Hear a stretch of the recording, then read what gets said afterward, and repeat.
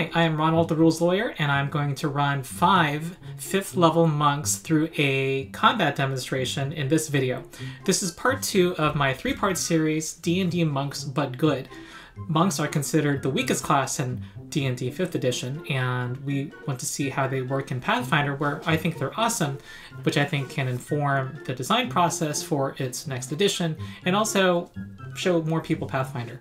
In part 1, we did an overview of the monks' features, and we built 5 very different monks, and now in this combat we're going to see them in action. I already did a combat demonstration with 5 first level human fighters, there'll be a link to the description, but I had those restrictions for that fight to make a point then of what you can do with even those limitations. We don't need to make that point anymore, and so we're going to go up to 5th level with our monks. At 5th level, martial characters, which monks are expected to have a couple of fundamental runes on their hand wraps that give them more accuracy and an extra die of damage. So they're going to have those. And this is also going to be an extreme threat encounter. Pathfinder's encounter system is reliable, and an extreme threat encounter is about as strong collectively as the party is collectively. It should rarely be used by game masters, but it makes for a good demonstration of the monks and all of their abilities. For a 4-person party, that means 160 XP of creatures, but because we have 5 PCs, that will be 200 XP. The XP values of the monsters depend on their relative level to the party's level. We just add monsters up that add up to 200 XP. We'll start from the highest level creatures first. First is a level 7 spellcaster called a Demonologist. It is worth 80 XP because it is 2 levels higher than the party. It is good at summoning powerful creatures. Next is a Zombie Hulk. It is a huge zombie creature. It's going to be 3 by 3 squares on the battle map, and it's normally a level 6 creature, so normally would be worth 60 XP. I gave it the weak template, so that is 1 level lower, and is 40 XP. Next is the Ghost Commoner, a level 4 creature that is worth 30 XP. Next is the Caligny Slayer, which is level 3 and worth 20 XP. It was called Darkstalker in previous editions. Then 2 level 2 Skeletal Champions that collectively are worth 30 XP. Here we are. You'll recognize the same arena from the level 1 fighter demonstration. This time our heroes, however, are voluntarily entering this fight as part of a tournament, and here are their foes. The ghost is hiding over here to the west, inside a wall. Our 5 builds are Duncan, our drunken master, who also misdirects foes and uses athletics maneuvers to stymie them. Cain, our crane monk, who has a good defense and has a shield and has high maneuverability, is able to leap around the battlefield. Then we have P, who is our Leshy, our sentient plant ancestry, who is able to fire her seeds and is focused on key abilities. Helen is our weapon monk. She's a dwarf and also has a bow staff, which has reach, which she can do monk things with. And Harper is our Zen archer. She has a stance that lets her do monk abilities with her bow. As the battle begins, I'll note that there's many corpses in the battlefield for this zombie Hulk to work with. So the bell rings and there's a deafening roar from the crowd, and all of our combatants roll initiative. First in initiative is Duncan, our drunken master. Actually, many of the party members are first in initiative. Because of his fast speed, he can move up here and leap over the central pit 15 feet as an action. However, running up to a big brute like this, using all of his actions to do so, doesn't make much sense. In fact, the party confers and figures better to delay now and see if some of the enemies will get closer. Harper, our monastic archer, is going to spend her first action to recall knowledge about this zombie Hulk, to find out some of its special abilities and maybe weaknesses. With her +10, she succeeds and finds out it has the ability to hit 2 creatures within its reach with 1 action, so better not to clump up around it. Also, they know from past experience that zombies probably are weak to slashing damage. She conveys that to the party, and she now enters her monastic archer stance. This lets her do Flurry of Blows with her bow, and also do additional special monk abilities so long as she's within the first half of the range increment. In her case, because she has a composite short bow, she has to be within 30 feet of an enemy. But with her third action, she is going to do Flurry of Blows with her bow. She makes 2 strikes with her bow. Her first arrow hits, and her second one with a -5 accuracy penalty misses. She does have the Stunning Fist ability, which might stun the zombie, however, she's not within 30 feet of it. With her hit, she's going to deal 4 damage, 4 piercing damage. This will be a theme. Ranged attacks don't do as much damage as melee attacks. Even with a composite short bow, propulsive weapons only add 1/2 of her strength bonus to the damage, rounding down. Also delaying will be Cain, and our boss, Demon Summoner, the Demonologist, is also going to delay for some reason. So is P. She's going to delay to... Hopefully these monsters will get closer. And to their surprise, from the west comes the Ghost Commoner. This ghost can fly, and she's also incorporeal, so she cannot be grappled. And we're going to see her resistance to damage in a second. But she's going to fly towards the party and try to get beyond their reach. She goes to a 15-foot altitude, and she makes a frightful moan with her last 2 actions. Every living creature within 30 feet must make a will saving throw to avoid becoming frightened. Frightened is a bad debuff. It puts a penalty on all of your stats, all of your defenses, including your AC, all of your attacks, and 4 of them fail their saving throws. P is the only one not frightened, but the others will all become frightened too. That turned out pretty bad. Next is the Zombie Hulk. It permanently has the slowed 1 condition. That means it can only do 2 actions per turn. Many zombies have this permanent condition. So it uses 1 action just to lumber forward. It's holding 2 corpses, 1 in each hand. And with 1 corpse, it's going to hurl it. It's going to aim for Helen. And this corpse is going to have a plus 15 bonus. And that 30 hits. Just 1 short of a crit. Her AC, because of her frightened condition, got lowered from 23... Double tap. This is the most unreliable Windows feature. 21. If it had been 31, it would have been crit. But anyway, it still does a lot of damage, however. And it does 16 bludgeoning damage to Helen. P, our Leshy monk, wants to re-enter initiative.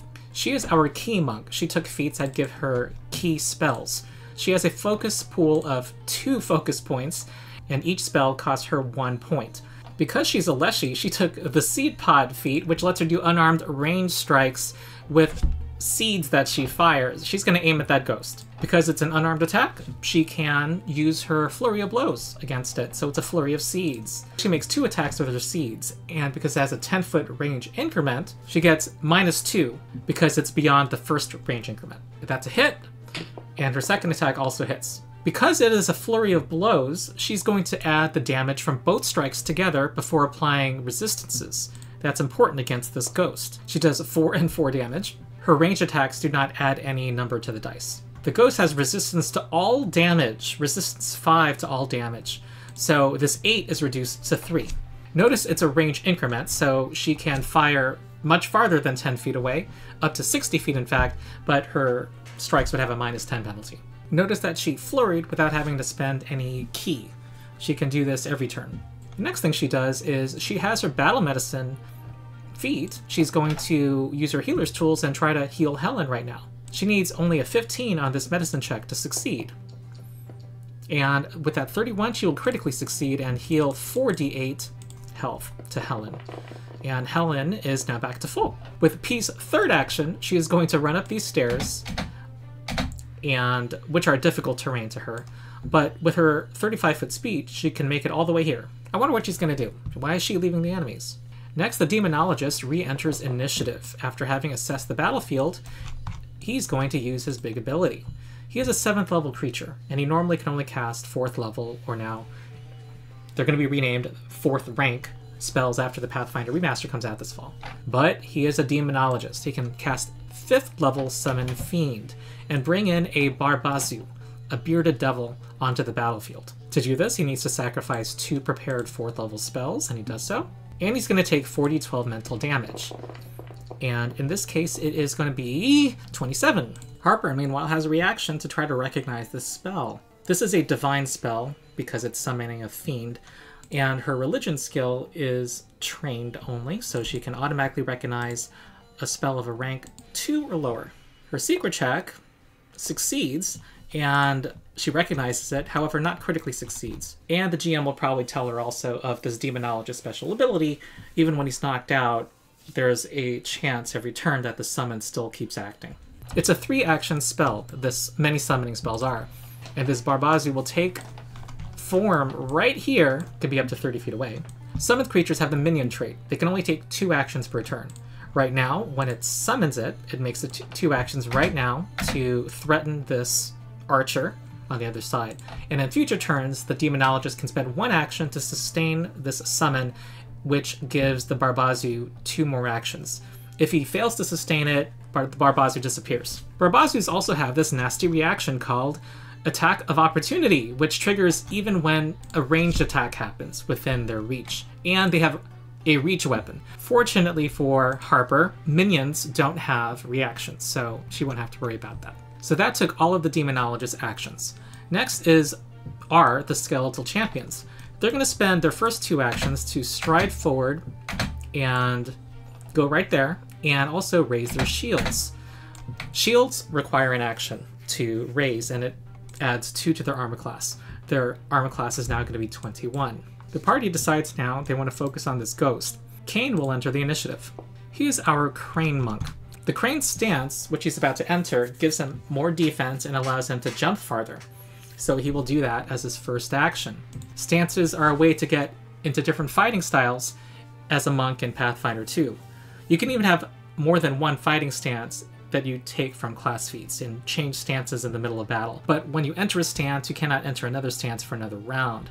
Also, you cannot enter a stance until an encounter starts. As part of his high defense, he's also wielding a magical shield. But he's not going to raise it. Instead, he's going to attack the ghost. Now, how will he do that if the ghost is 15 feet up and he has no seed pods?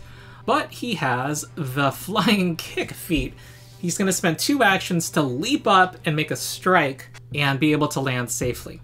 Now, normally you can only leap up 3 feet. However, Cain is in crane stance, so that adds 2 feet.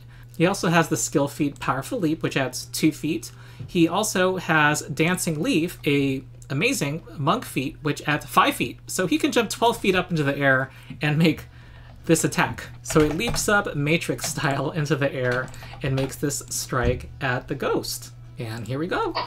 That is a 19, which misses by 1. His attack bonus was lowered by 2 because he was frightened. Oh well. He lands safely to the ground. Entering his stance and flying kick took all of his actions. Now that his turn ends, his frightened value goes down by 1. So as you can see, frightened is a moderate debuff that goes away on its own, and it doesn't shut him down completely. Next, Duncan gets out of initiative and wants to go next.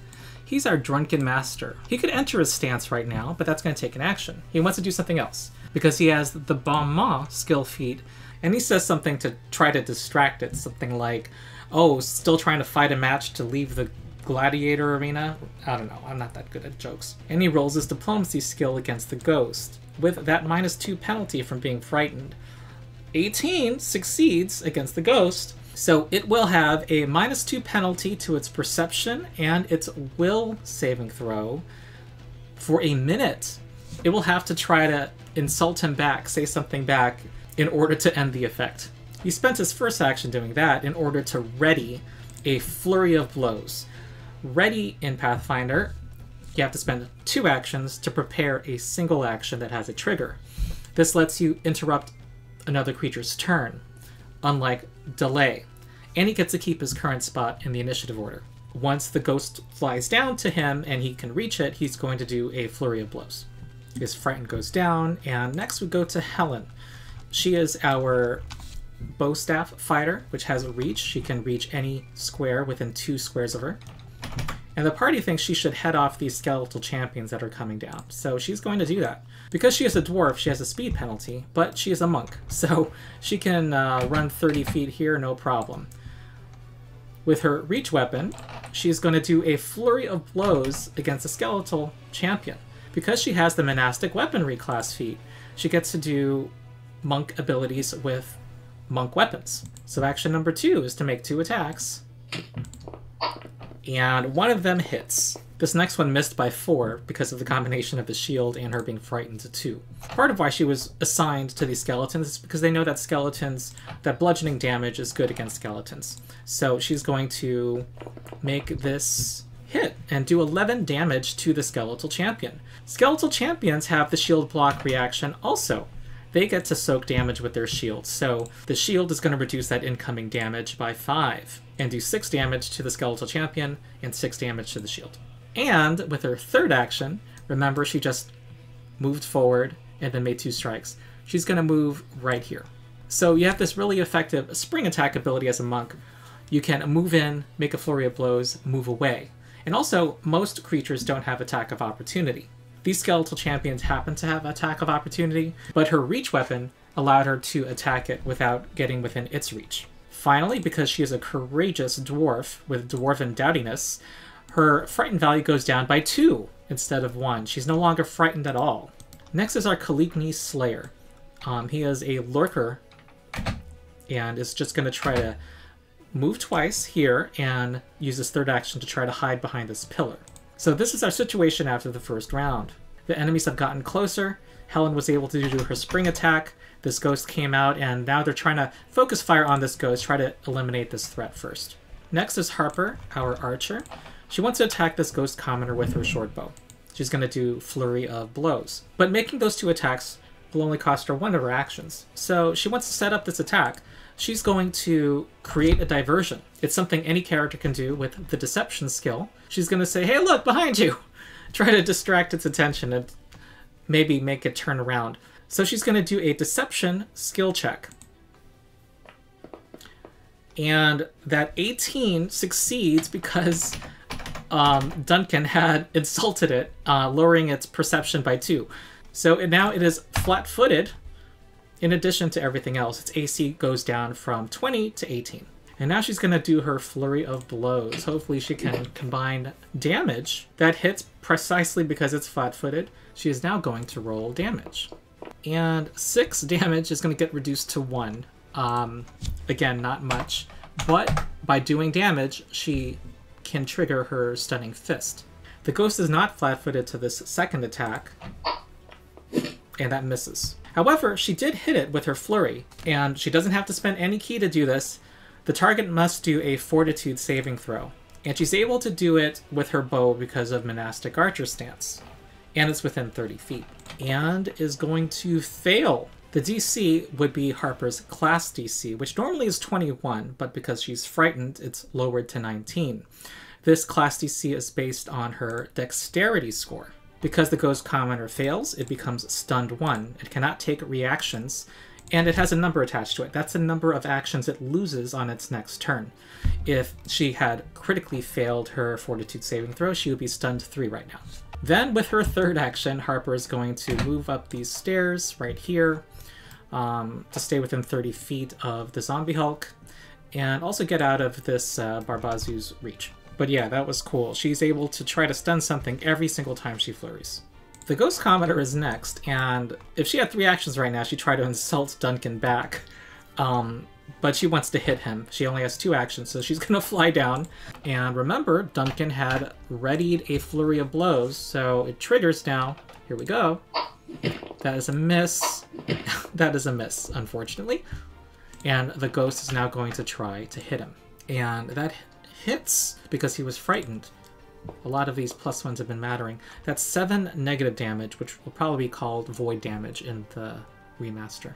Next is the Zombie Hulk, who still has 1 corpse in hand, and it's going to throw it at Harper. It has a 30-foot range. So this +15 is going to hit. Oh, ouch. 19 damage. She had no reaction, by the way. She, in theory, could have used her Deflect Arrows ability, but she had used a reaction already to try to recognize the spell, and also, arguably, this is too massive a projectile, a full corpse, for her to use Deflect Arrows against. The zombie only had 2 actions, so it picks up another corpse. Alright, P is a Leshy, a Leaf Leshy, so she can now glide up to 25 feet forward, and she's going to do exactly that right above the ghost. She can keep doing this as long as she spends an action gliding every turn. Seeing her opportunity, she's also going to use her key spell, Key Strike. It gives her a +1 status bonus to her attack rolls in this Flurry of Blows that's about to happen. It also gives an extra 1d6 damage, and because it's undead, she wants to do positive damage, which will become vitality damage in the remaster. So as you can see, Key Strike is Flurry Plus in this system. She is spending ki to do it, but even without spending ki, she has the basic Flurry of Blows ability. But here we go. It's a more accurate attack, and she's going to attack with her fists. That is a hit, and that is a miss, unfortunately. But she is going to do this damage and add a d6 of vitality or positive damage. Normally, the Ghost Commoner's resistance would apply against each type of damage. However, positive damage is one thing that she does not resist at all. So this is a total of 7 damage. Now she could glide somewhere else right now, but she wants to keep her altitude, so she's going to stay right here. Cain and Duncan had been asking her to try to look at that zombie Hulk and recall something more about it, observe it, let's say. And so she's going to do that, and she's going to succeed. What they had wanted to know was whether it had slow reflexes versus being tough physically. Basically, is its fortitude save higher than its reflex save? And she confirms that, and that's important for characters that want to do battle maneuvers like tripping. So we will see that play out. She now knows that it is pretty slow when it comes to reflexes. So next, the Demonologist is going to sustain his summon spell. So the Barbazu immediately takes 2 actions. He's going to move right here. His glaive can hit every one of these squares right now. And he's going to attack that archer again, because it looks the weakest at the moment. So here comes an attack. And that's going to be a hit for 12 damage against Harper. And he has the special ability that lets him reposition her toward himself. As part of that, the Demonologist has 2 actions left. And he is going to... He's ruthless. He's going to cast Fireball. Harper will not try to recognize this spell because she's a little concerned about that sneaky foe, the Kalikni, that went up with a dagger in hand. She wants to save her reaction. It's going to target right here, so it's going to target all these creatures, including some of his own allies. The Barbazu doesn't care because he is immune to fire, and that was a cool animation. So they're now all about to take damage. Here's the damage. 19, not that bad. The Ghost Commoner is going to make a save and succeed. The DC, by the way, is 26. This is a higher level caster, so it's going to be pretty tough here. That is a success. And because it resists all damage, it's going to resist 5 of that and take only 4 damage total. So P makes her saving throw. That fails. So she's going to take 19 damage. Helen is going to succeed and take half damage. Duncan is going to make a reflex saving throw. That fails, so he's going to take 19 damage. Cain will make a saving throw. 19 is also going to fail. Harper is going to make a saving throw. And, ooh, that's going to critically fail. 14 is at least 10 lower than 26. High-level casters are scary. So she's going to spend her hero point. Every player starts every session with a hero point, one of them. And the most common way to spend hero points is to re-roll a d20 that you just rolled. So she's going to do that and improve it to a regular failure. So she's going to take 19 damage. So she's still on her feet. She has 1 hit point left. Next are the Skeletal Champions, and this one's actually going to raise its shield first before approaching. It's a cunning foe. And as it does so and leaves this particular square, Helen's going to use her Stand Still reaction. She can strike the skeleton if it does a move action within her reach. So here is a strike. She rolled a 19 on the die, but that's a crit because its AC is 21, and that's at least 10 higher. So this is critical hit damage. And, ooh, 34. Well, the Skeletal Champion could try to shield block it, but that would not be enough. It destroys the Skeletal Champion, which only had 19 health left. This other Skeletal Champion is definitely going to raise its shield too and try to go to that same spot, and walks past its former ally. And it now tries to strike Helen with a longsword. And that is a hit. 8 slashing damage. Next is Cain. Cain wants to do something about this zombie, and he would like to go up to the zombie and trip it. But this isn't your regular ground. It's a narrow surface. He would have to balance across it as a separate action. and that would take 2 actions. He does not want to end his turn next to this big brute. He considers other things. He can leap, since he has a fast speed, he can leap 15 feet. But he's in crane stance, and crane stance lets you leap 5 more feet horizontally. But he also has powerful leap, which lets him leap horizontally 5 more feet, and he has dancing leap, which lets him jump 5 more feet. So he can actually, from where he's standing right now, do the leap action 30 feet. So he's going to leap up into the air. He could do a flurry of blows right now, but he wants to trip it and maybe make it more vulnerable to his allies' attacks. When you're tripped, by the way, you become flat-footed or off guard, and even archer arrows become more accurate from a distance. He now knows that it has a lower reflex save. Grappling it is therefore probably a bad idea, because that goes against its fortitude defense. Tripping it goes against its reflexes, so he will do a athletics check against its reflex DC. That is a critical success at 29, so it's going to fall to the ground and also take an extra d6 of damage after it falls prone. It takes 4 more damage. The next thing he does is he's going to go here. He's going to leap here, of course. He hopes to get at this caster. This devil has been troublesome. Maybe he can make it stop sustaining it. Next, Duncan is going to enter his stumbling stance. While he's in this stance, he can only do stumbling swing attacks, but he misdirects foes. He gets +1 on his checks to try to feint against an enemy. That makes the enemy flat-footed to him, or off guard. He also has another ability. If an enemy misses him with a melee attack, they're flat-footed to his next attack.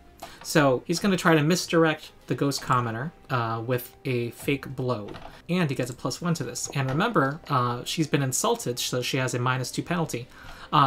He succeeds, and so that makes her flat-footed to this next attack from his Flurry of Blows. So here we go. That is a hit, and then with the second attack, that's another hit. The first hit would have been a crit if you weren't still frightened, but that's 2 hits. Ooh, high damage roll, decent damage roll. So that all gets combined because of Flurry of Blows. 27 damage, it has 15 health left. It has resistance 5 because it's a ghost. So that is a destroyed ghost. So that took all 3 of his actions, and his frightened condition goes away. Helen is next, and she's going to try to hit the skeletal champion. She is not going to flurry, though, and we'll see why. She tries to strike it. She hits. She's going to hit it for, ooh, a good amount of damage, 17. So it is going to shield block that, but that's going to do 12 damage to the shield, and that breaks the shield. The next thing she does is she wants to go here and support her allies. She, by moving here, she is hoping that the skeletal champion will have to walk up to them to attack them, triggering her stand still ability again. And from here, she's going to attack the Barbazu.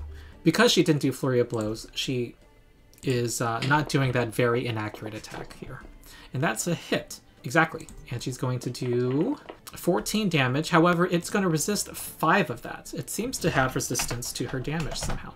The Calignan Slayer had tried to hide here, but it did not know that it failed. So it's now going to try to throw a poisoned dagger at Harper. And she uses her Deflect Arrows reaction, which is going to increase her AC from 22 to 26. That actually just caused it to miss and keeps her on her feet.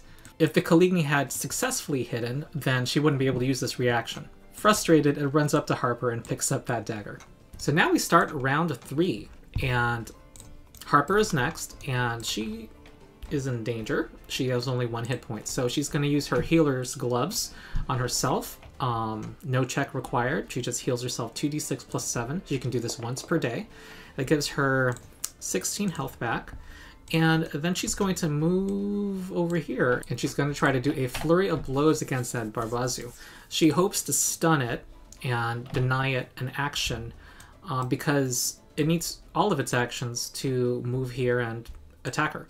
So here comes a Flurry. That is a hit.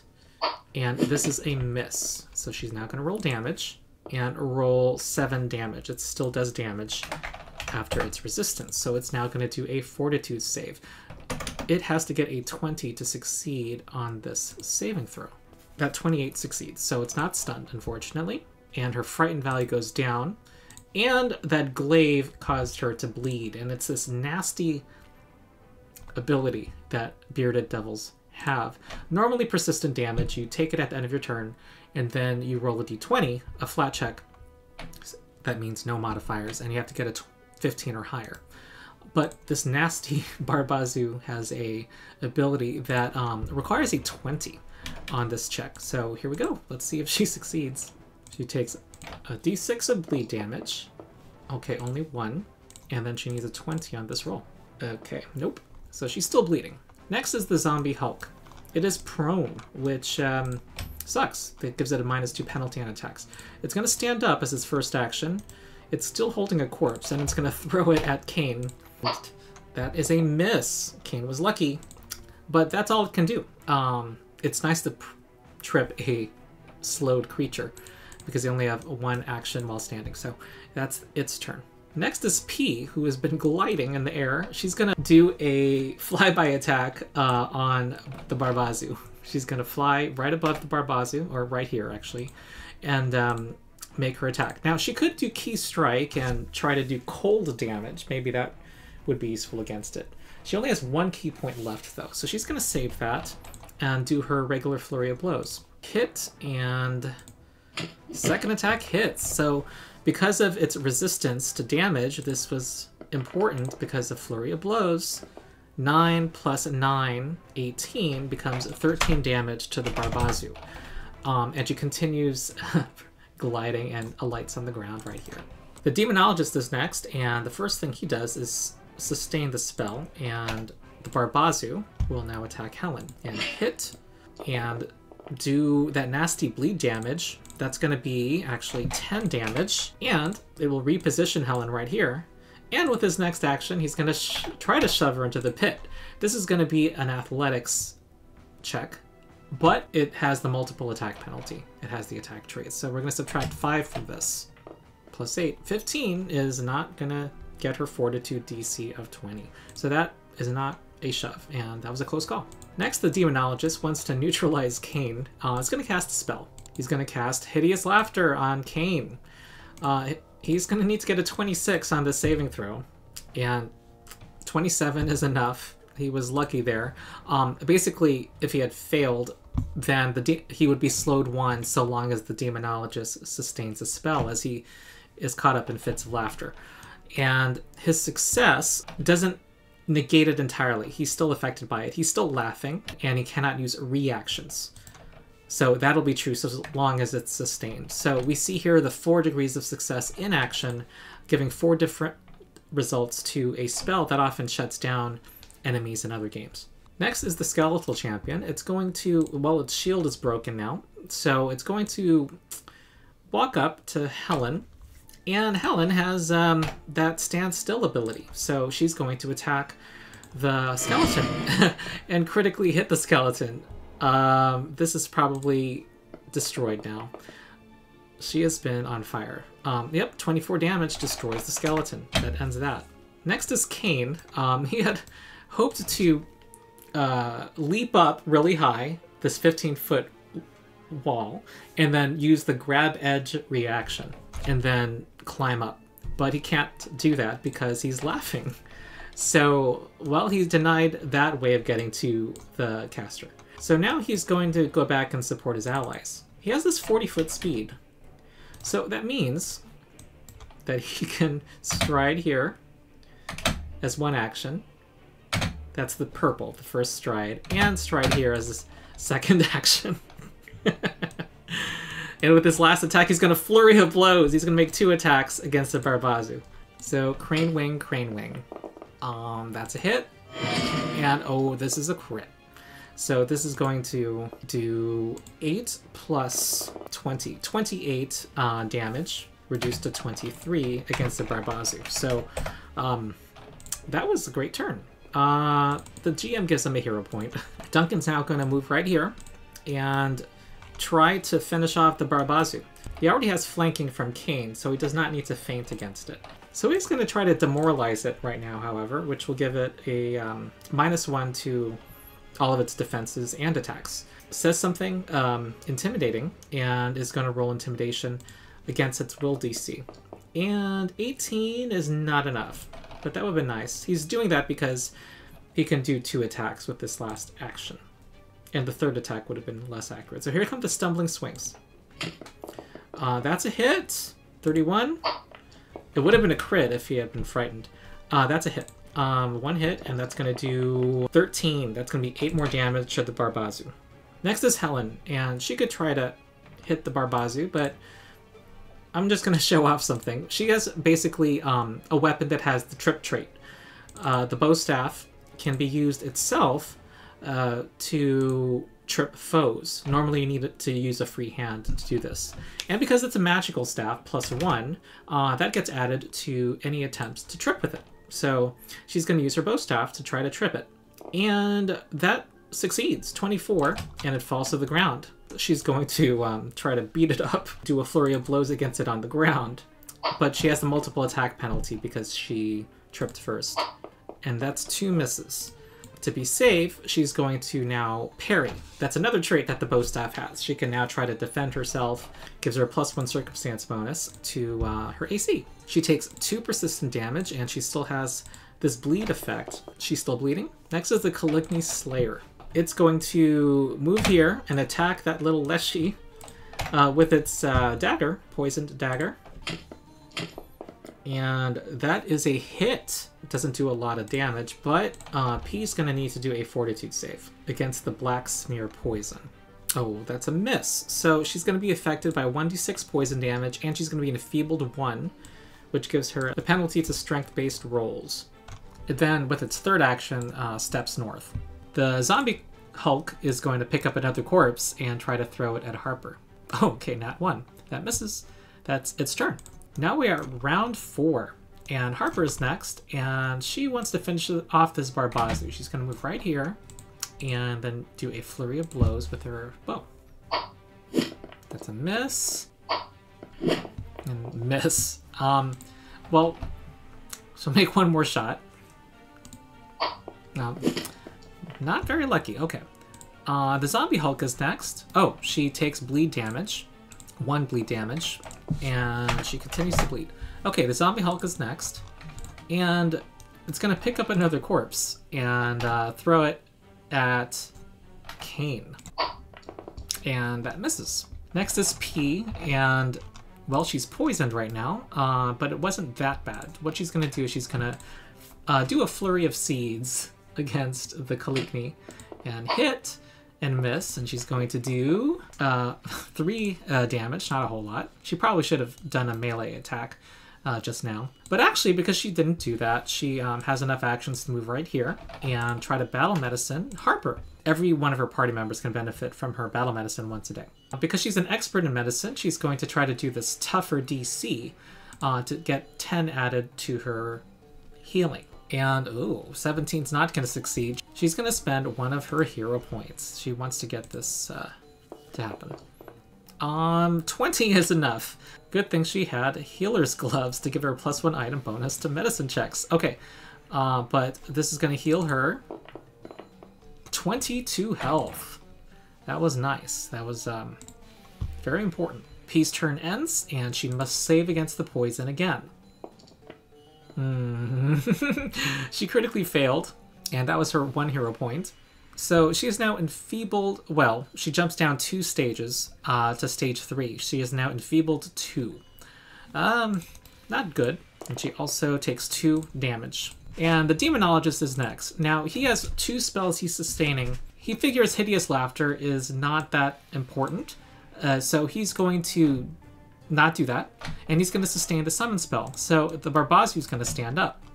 However, Helen tripped it for a reason, to trigger the stand still reaction that she has. So with that bow staff she just tripped it with, she's now going to whack it.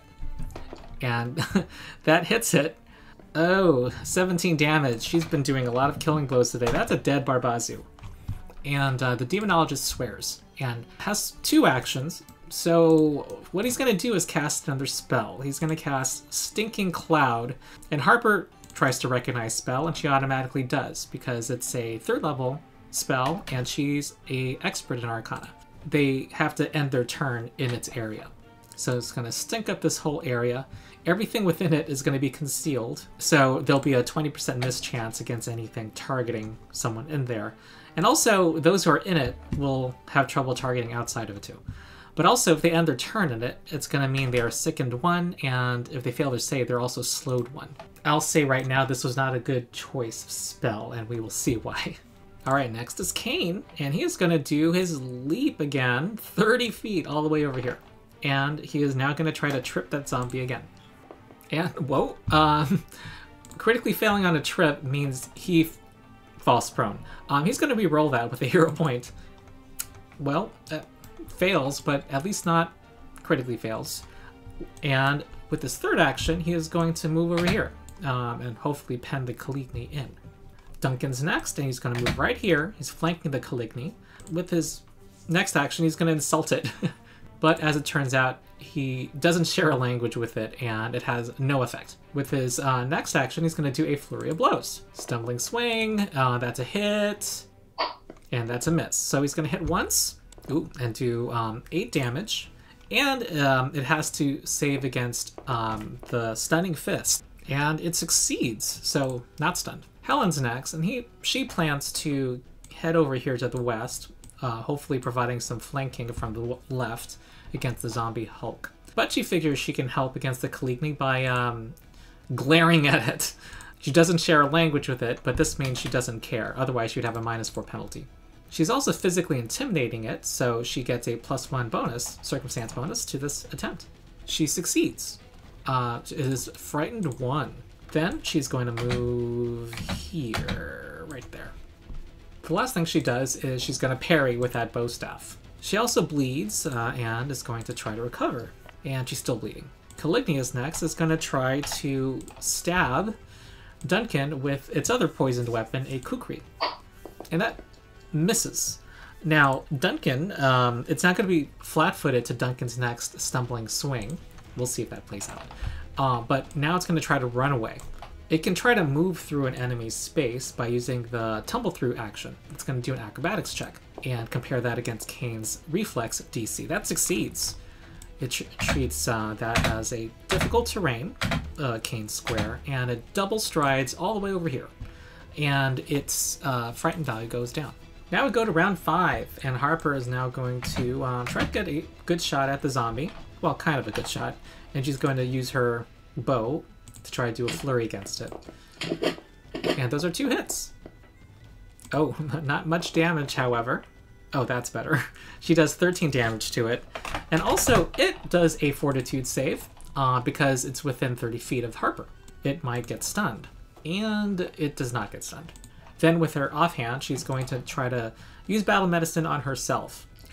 She needs a 15, and she critically succeeds, so that's 4d8. Excellent job on herself.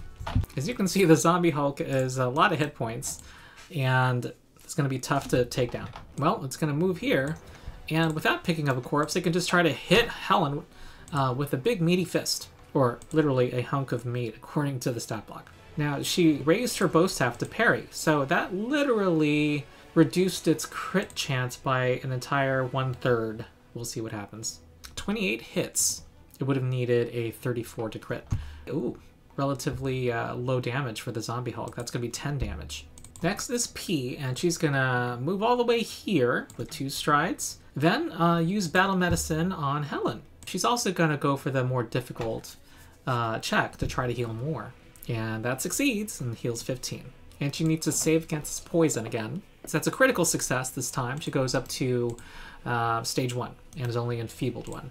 The Demonologist is next, and he will delay. Cain is also a little bit wary, and he's going to also delay and see what's up. And Duncan is next. Duncan could go after the Caligny because it's flat-footed to him right now, because it missed. But he has other ideas. He's gonna go here, and he's going to enter a different stance. He's gonna go into another fighting style.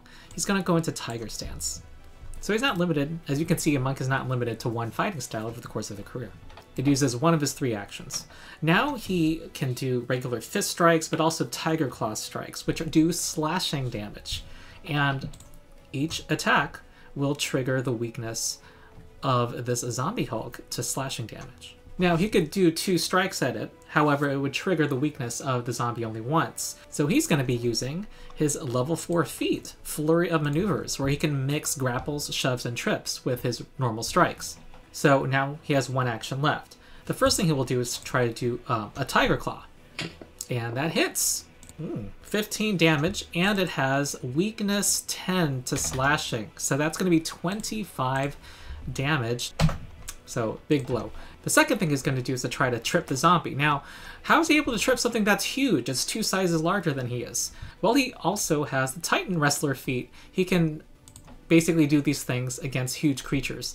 And when he becomes a legendary in athletics, against gargantuan creatures. And he's not going to do a roll for tripping. He's going to use his skill feat Assurance, which in the case of athletics checks like this one, he doesn't have to do a roll, and it gives him a guaranteed result of 10 plus his proficiency bonus, which is 9, since right now he's level 5 and an expert. Anyway, there's a formula behind that. Note that the multiple attack penalty did not apply.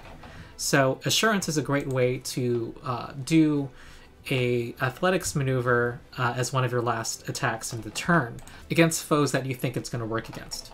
And that's enough. Remember, they had Recall Knowledge and found out that it had a low reflex DC that causes it to fall crashing to the ground. So he deserves a hero point for that, definitely.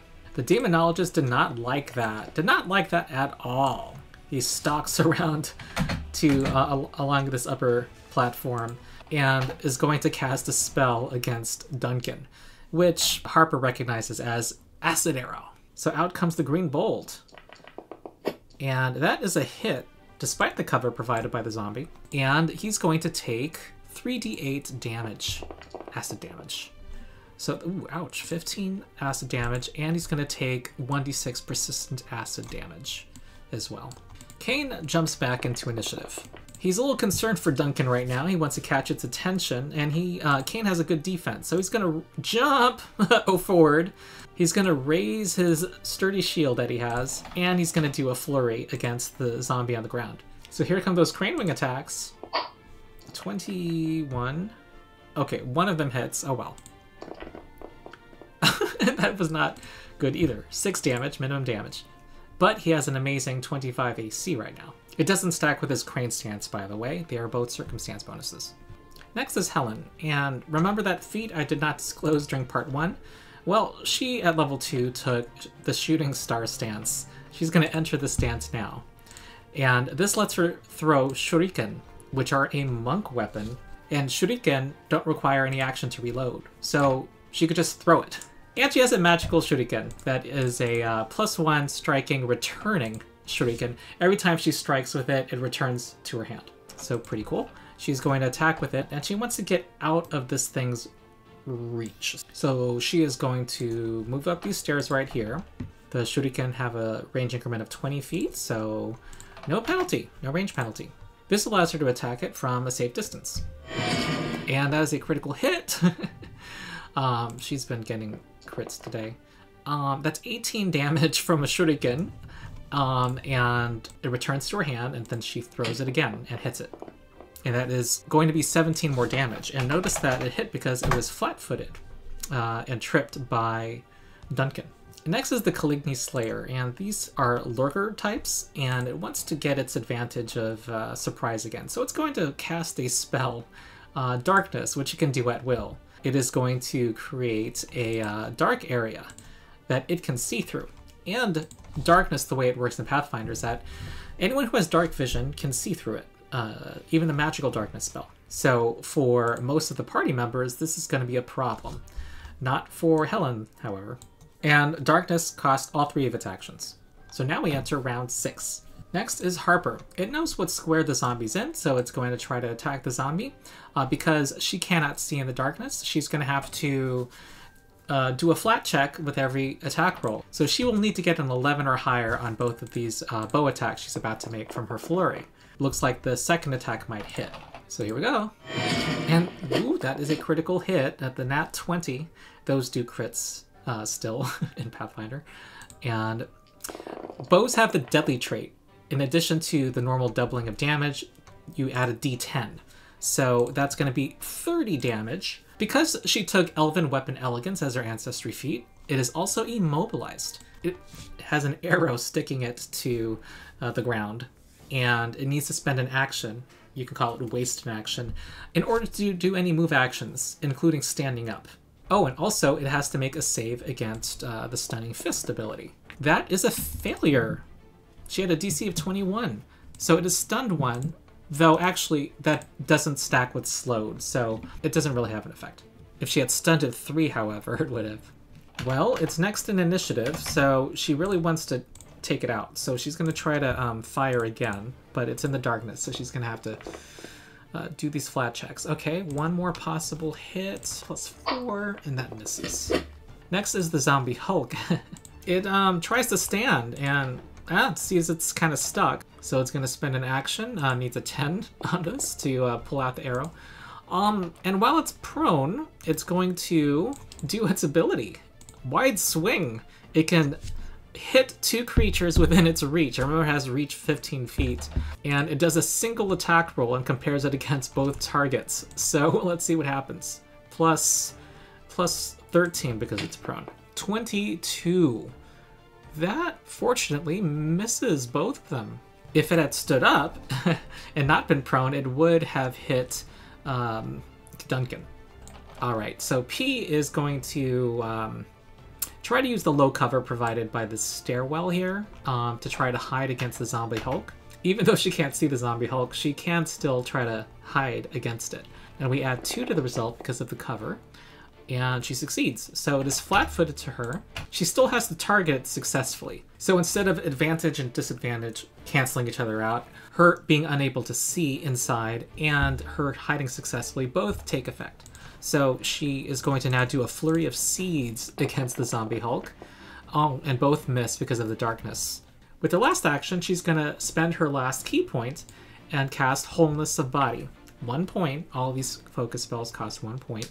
And she's going to heal herself 16. But it also attempts to counteract the poison that's affecting her right now. Her counteract rank is 3 because she's 5th level. And this poison has rank 1. So she has to not critically fail on this counteract check. And she succeeds, no problem. So the poison's gone, and she doesn't have to worry about it at the end of her turn. Now we have Duncan, who cannot see the zombie right next to it. So he's going to have trouble targeting it. He's going to flurry. No, he's not going to flurry, actually, and we're going to see why. His first attempt might possibly hit, and here comes his attack. He's going to use his Tiger Claw. And it hits with a nat 4. Now he's going to make his second attack, and the reason he didn't flurry before was because both attacks, if they had hit, would have combined their damage before applying weakness. He wants to preserve a better attack penalty for this next action of his. So he's going to have to try to target it again. Does not succeed, and he has that hero point. He's going to spend a hero point. You can spend on any d20 roll, and succeed. So now he's going to try to target it, and that's a nat 20. That's a crit, and this is the amount of ridiculous damage he's doing now. 30 plus the weakness, so 40 damage is done to the zombie. And it's destroyed. It's now just itself a hunk of meat. He is now going to move towards that Caligny, try to threaten it, and also kind of move towards the caster. While in the darkness, every square is difficult terrain. Moving upstairs is difficult terrain. Those both do not stack. He moves right here. He takes the persistent acid damage, and it ends. So he's no longer burning from acid. The Demonologist sees that they're now getting closer, so he's going to do something defensive. He's going to cast Blur on himself. It means that any attempt to target him is going to have to roll a 5 or higher on a flat check. Now, Cain wants to get to that spellcaster. So he's going to do a leap of faith and try to leap right here. And he sees that he's out of the darkness. And he has his own key spell, Key Rush. And with this, as a single action, he gets to stride 2 times. 5, 10. That's going to be 40 feet total. Go all the way here. He can go a total of 80 feet. Gets right in the Demonologist's face. And he also becomes concealed himself until the start of his next turn. And with his last action, he's going to do a flurry of blows against this caster. So he has his own targeting checks and needs 5 or higher on both. He succeeds, and so he has 2 possible hits. Okay, 1 hit, 11 damage. All right, Helen's going to stride all the way up here. She can reach the demonologist with a bow staff. That took 2 strides, and with the last action, because she had released her grip in order to throw shuriken, she needs to restore her grip as an action to get that extra threat with her bow staff back again. So she does that. She bleeds for 4 damage and still bleeds. Next is the Caligny Slayer, who is going to go for Duncan, who is flat-footed because he can't see the Slayer, and it's going to try to stab him with that poison. 24 is a hit, 13 damage, and he has to save against the poison and succeeds. He's going to try to strike again and misses. And the Slayer is going to try to sneak somewhere to try to lose its foes. So it does a secret skill check and succeeds, and it's going to go right here. So it is now undetected to the enemy, and they don't know what square it's in. Next is Harper, who actually knows what square it's in because she is a werewolf, and she has the scent ability. She can smell as an imprecise scent 30 feet around herself. So that means that the Slayer, she can smell it, she knows what square it's in, and it remains hidden to her. She's going to still have to target it, but she knows exactly where it is. She's going to move up here and do a flurry right on that spot. So here are her 2 targeting checks, and they both possibly succeed. 2 hits, 8 plus 7 damage. That's 15 damage. She's beyond 30 feet from it, so it does not have to save against Stunning Fist. Now it is P's turn. She is going to stride 2 strides right here and do a Seed Pod Flurry against the Demonologist. He's blurry, however, so she has to target him, and the first one's not going to have a chance. And the second attack is going to be a single hit, 4 damage. Next is Duncan. He's going to go up these stairs, and he's going to stride all the way here. He can do that as a single stride action. He is going to do a flurry of maneuvers on the Demonologist. He's going to try to grapple the Demonologist, because if he can do that, it's going to have a chance of disrupting spellcasting. So he himself has to try to get past this blur effect, and he might succeed. And here comes the athletics check. 32. So the Demonologist is now grabbed. That means that it is flat-footed to everybody. And also, in order to do any manipulate action, and that includes most spells, it has to do a flat check and get a 5 or higher. He also is immobilized. So the second part of his flurry maneuvers is going to be a Tiger Claw. Yeah. This caster, once you get into its face, it's not that hard to hit. So this is going to hit 12 slashing damage, and the Demonologist is going to do a Fortitude save because this might stun him. And that 18 is... it would fail against Duncan's class DC of 21, but why does it say success, you might be asking? That's because Stunning Fist has the incapacitation trait. Any effect with incapacitation, if targeted against a higher level foe, that foe gets to treat their degree of success as 1 better when resisting it. So even though the Demonologist failed, he treats it as a success. If he had critically failed, rolled a nat 1, it would be treated as a regular failure, and he would only be stunned 1. That would be the worst that could happen to him because he's higher level. This is one way that bosses are harder to take down, harder to stun, and incapacitate in a fight. If Duncan were a level 7 monk, then the caster would be stunned right now. So with Duncan's last attempt, he is going to try to insult it. And I can't think of anything creative, but he's going to do bon mot. 16 against the will DC is not going to succeed. And we now move to this caster's turn, and he's pissed. And crackling energy starts to emanate from his hands toward the party. And he needs to do a 5 or higher on this check, and he succeeds. And out comes a 4th level lightning bolt. That's going to target them. It actually would be more of a diagonal line, but I couldn't aim it precisely. So it's going to do a lot of damage, 5d12, and that's 41 damage. All right, let's see how they fare. Cain's going to save against it. Ooh, that's a success. That's good. Only 20 damage. Helen. Oh, that's going to fail, and she's going to want to do her hero point on this one. And that succeeds. She's down to 4 hit points. And P is gonna fail. So she's gonna go down from 57 to 16 hit points. That hurt. And the Demonologist will now try to break out of this grapple. So it does an unarmed attack bonus roll. So plus 17 against Duncan's athletics DC of 23.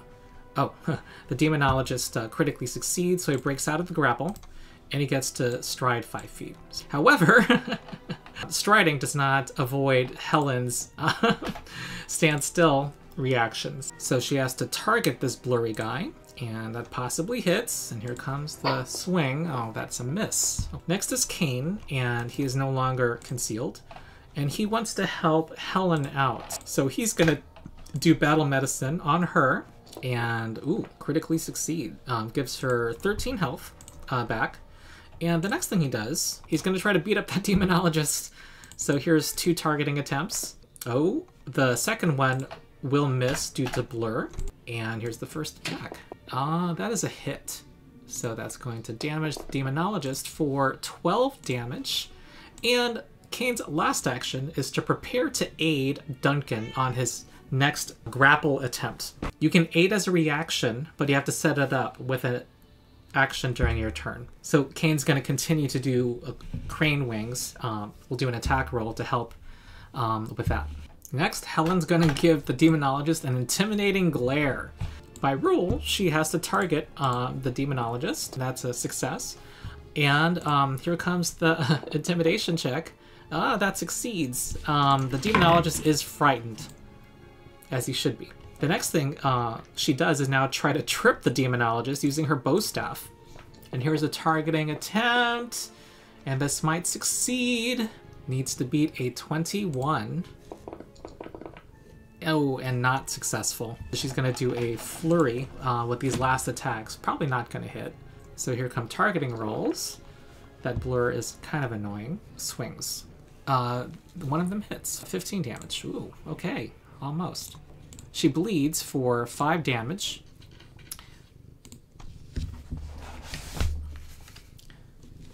You're probably hearing my cat purring right now.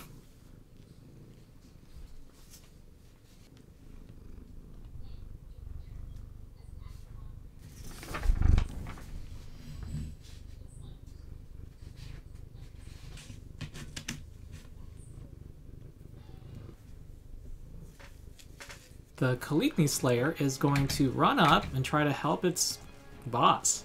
That took 3 actions, however. It only has a 25-foot speed, which is normal in this game. Not like a monk. Harper's next, but she wants to delay until after Duncan. Pete does the same. And here we have Duncan, who is now going to try to grab that Demonologist. Here comes a targeting check. And that succeeds. And Cain is now going to use his reaction. He had prepared to aid Duncan with this attack roll. And he also has the Human Feat Cooperative Nature, which gives him a +4 circumstance bonus to this check. And by the default rules, to aid somebody, you only need to get a 20, and that stays constant through the whole game. It's something that's my house rule. But, ooh, okay, that's a 35, and that critically succeeds. A critical success on aid gives a +2 bonus, circumstance bonus to the main check. So now we have a total of +15 to try to grab this Demonologist. That succeeds, 29. So he is now grabbed. And this was part of a flurry of maneuvers, I should have said. So the next thing he's going to do is try to bop him. Possible hit. Here we go. That is a hit for 10 damage. And he's going to try to finish off this guy with a couple of last blows. Here we go. Tiger Claw. Miss. Miss. Okay. Megan. Here comes P, who's going to try to finish off the boss with a flurry of fists. And these might hit. Here we go. Hit for 11 damage. That knocks out the demonologist. The crowd is cheering. The party's now celebrating, and now they just have this lowly moop to go after. The P is now going to do his second attack from his flurry against the Caligny, and that misses. So it makes another couple of attacks because she can. Miss. That's a hit. That's going to do 8 more damage. Okay, Harper is next. She's going to finish this off. She has a 40-foot speed, and she can easily get here, 80 feet. And then do a flurry of bows. Here we go. That's a crit, and it's a deadly weapon, so this is it. All right, that's a dead Caligny. They have defeated their foes. Yeah, that's it. Those are 5 level 5 monks in action. We are now going to go to part 3, where we look at what they can look forward to in higher levels and do some analysis of why it is that, or how it is exactly that, Pathfinder makes monks more fun and strong. In the meantime, please like and subscribe. This video took a lot of work. Ring the bell if you want to get notified about part 3. And also, you may want to check out some other combat demonstrations that I've done, including the 5 level 1 human fighters demonstration, which will be linked to in the video description, but also at the end of this video, as well as other combat demonstrations I've done, including a level 20 fight. And if you haven't yet, join my Discord where we talk Pathfinder 2e, other RPGs and games, and join my Patreon where you get access to videos 1 week in advance and get exclusive access to the 2 campaigns I'm running for D&D YouTubers and other exclusive content. So that's it. I have been Ronald the Rules Lawyer, and I'll see you next time.